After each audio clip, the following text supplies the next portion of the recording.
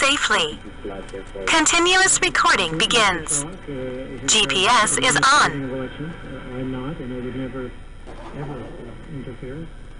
So those questions are best directed towards Mr. Chalk, but as I gather from before, him and his team are fully prepared for COVID-style election, and presumably in his thinking moving forward about an election, because there had to be an election within the next 6 to 8 months.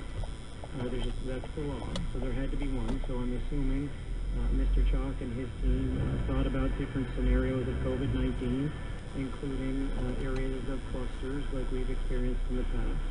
But again, I have confidence in Dr. Fitzgerald and her team that, as we've seen other clusters around the country.